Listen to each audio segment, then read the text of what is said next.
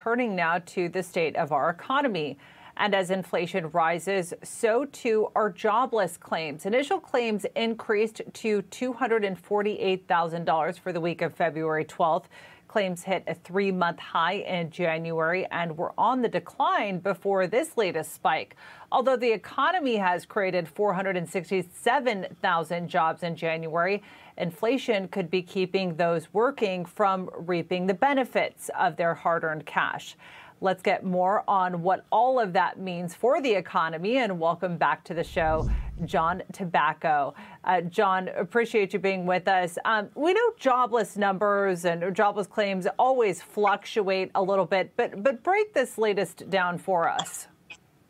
You know, Kilmany, first and foremost, the Bureau of Labor and Statistics, they go by the acronym BLS. And for years, I've been saying I dropped the L because their numbers are mostly BS. They always have to go back and readjust. They're never on the money, ever. Many times, in the street, when we, our wise guys would go out in the street, sometimes I believe the out of order sign on the bathroom in the bodega more than I believe the BLS on this stuff. But the fact of the matter is this. Our own government tells us there are 10 million job openings, and we have 6.5 million people who are unemployed. So we've created this culture, certainly for younger kids, where they think they can sit home, get fat, get handouts, and nothing is inspiring them to go out and go back to work. And they figure, well, the long as they keep the masks on the kids and they keep forcing vaccine mandates, the government will just hand us another check.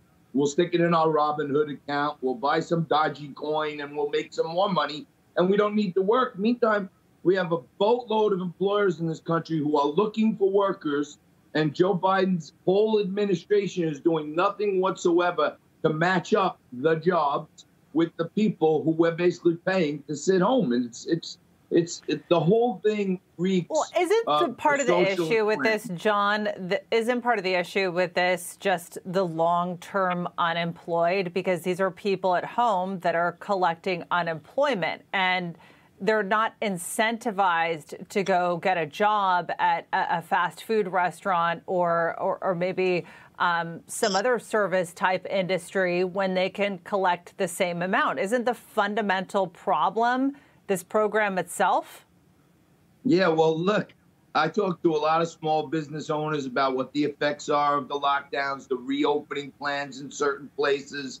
And many people say, look, these kids are sitting home. They're getting $500 a week cash in their pocket. You got to offer them $800, $900 a week to even get them to an after-tax dollar amount that matters to them.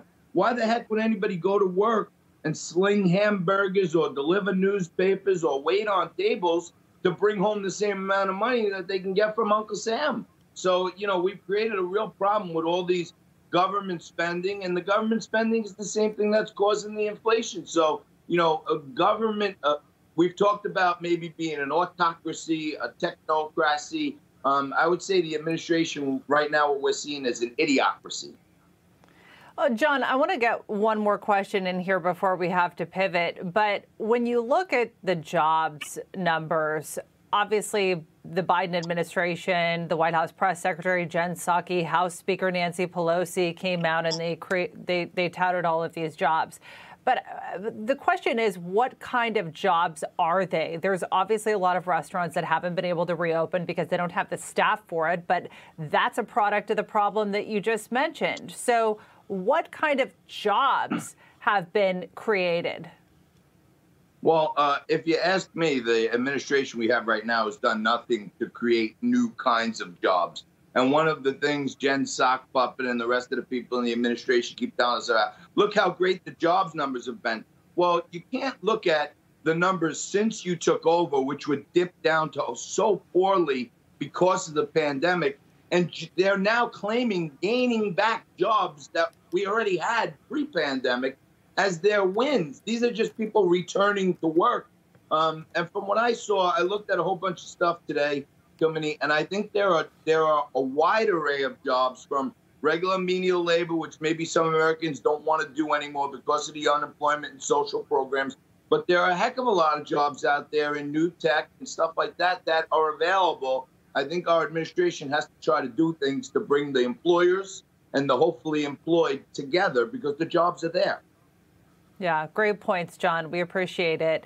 And don't forget to catch Wise Guys. John Tabacco is the host of that at 7 p.m. Eastern tonight, right after The Count, which I will be hosting. So, John, tough act to follow.